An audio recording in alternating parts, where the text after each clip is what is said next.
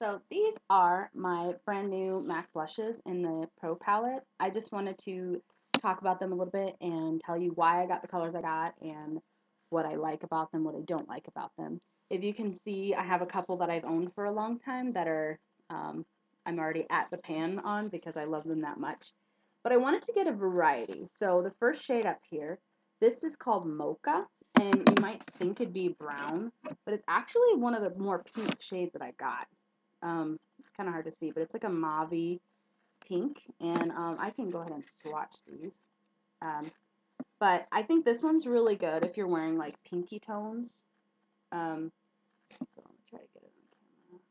See, it's very pink. It's not brown at all, which Mocha would make me believe it would be. And then the next color in the palette is one that I've owned for a long time. This is Sunbask, and it's kind of hard to see, but it does have a shimmer, which I know I talk about how I don't like shimmers, but once in a while it's a fun thing. This is a little bit more, it's in between a blush and a bronzer to me. It's got a little bit more goldish tones than my Spring Sheen would, which is the same shimmer tone, sheer tone shimmer line. But this one is more of a brown tone. That's why when Mocha's called a brown, I'm like, no, Sunbask is more brown than that. The next one is one I owned before also. This is called Blush Baby, and it's a very soft, like mauve pink, but it's really soft. Perhaps not as soft as Buff, which we're going to talk about in a minute, but it's really pretty. I think that it's good. Like if you need a blush you can wear every single day and you don't have a lot of money, you don't want to buy 6 of them and change your blush depending on what you're wearing. If you're more of a low maintenance, low budget kind of girl and you want to get a high quality blush, I would say that this one is awesome. So that is right here. It's MAC's Blush Baby. The next one's completely on the other end of the spectrum, sort of, if you think about it. This is called Melba, and it's like almost like a peachy coral. This lighting does not do it justice. I'm trying to see if I can catch some different lighting. But what I love about this one is that I think coral is flattering on everybody. So this one I did right here. You can see it's more of a peach color than the previous ones. And I like to change it up. So the one I have on right now, I have bronzer and then Melba, which is more of a coral tone. It would look completely different with lip gloss, lipstick, but I wanted to do a video about those too, so that's why I don't have any on. Okay, so this is the other one I was talking about very neutral, is Buff.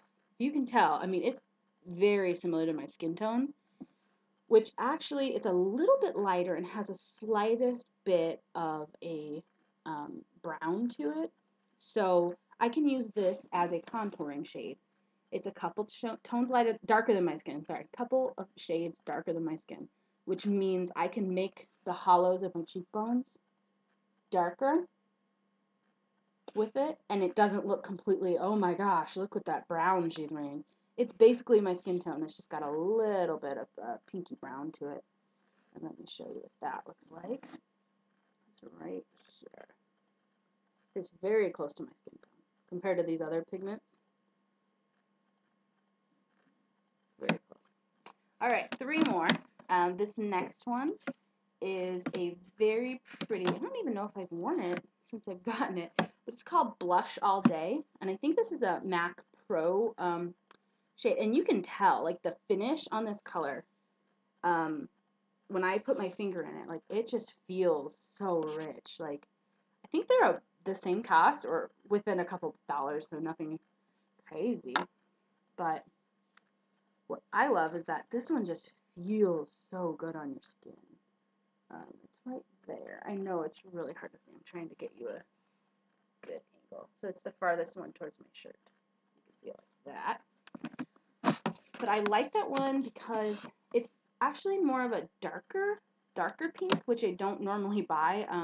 You notice these are all pretty close in the family of like light pink, light peachy beige, light coral, light tan, light blush. But this is another one that's really pretty. This is Cubic. And I'm going to try to get you a good shot of this one. Cubic is mostly pink. This is a rosy shade. This lighting is just not doing it justice. But it's more of a rosy purpley pink. get a better shot for you. But again, it's the one closest to, oh my goodness, let's try that again. So I'm gonna start over here on my hand now, the back of my hand. Maybe you can get a better shot of it. It's really pinky purple. Okay, apparently that one's very light because it doesn't show up no matter how I swipe it. And last but not least, this one is called Gingerly. And I guess it's because it's more of a reddish orangey. But I like it because I can use this as a bronzer. I don't like a whole lot of shimmer in my cheeks, so this, if you have larger pores or mature skin, you might not want a shimmer. So if I'm feeling more playful, I will. But Gingerly is really pretty because it's just a slightest bit of orangey. But it's not orange blush by any means. And this one you'll notice is more pigmented. I put it right here. So it's more of an orangey base. I'm able to use that as a bronzer and a blush color if I want. If I'm wearing more warm tones, perhaps like a brown or even greens. You can either match your clothes like with your blush color and your lipstick and your eyeshadow and your eyeliner and go. If you're wearing a purple shirt, you can go for it. Go all purple. But I find that what looks really nice is contrast as well. So as long as your blush and your lipstick kind of go, or one of them's really neutral and the other one pops, it's fine. But as a general rule, I try to pick one focal point. Generally, it's my eyes, but I do sometimes play with lipsticks. That will be the next video, so I wanted to leave the bare lips so I could show you a few different lipstick looks. But I hope you enjoyed, and if you're thinking about buying some MAC blushes, I watched a lot of YouTube videos of other YouTubers reviewing blushes from MAC, and I couldn't pick one. So I ended up buying, this is supposed to hold 6. I have 8 in it because I pulled out the insert in my palette. It's like, has the little holes to hold the blushes. So the other one that I love a lot is Spring Sheen, but it's out. It's so out to the point where you can't even make out the color in the pan. It's like just on the outside edges. You can't even tell what it is. So that one's more of a sheer tone shimmer with peach. It's really pretty.